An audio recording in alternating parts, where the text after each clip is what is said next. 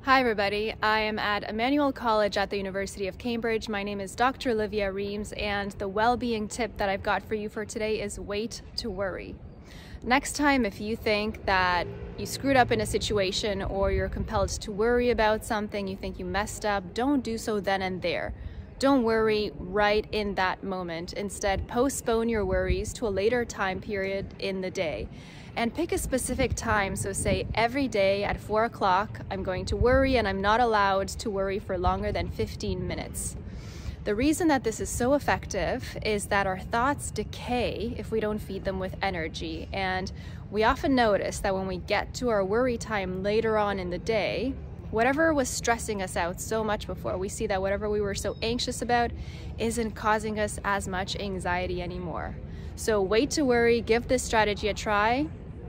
And if you enjoy the content, hit the subscribe button, the notifications bell, and let me know of any other questions down below. Bye everybody.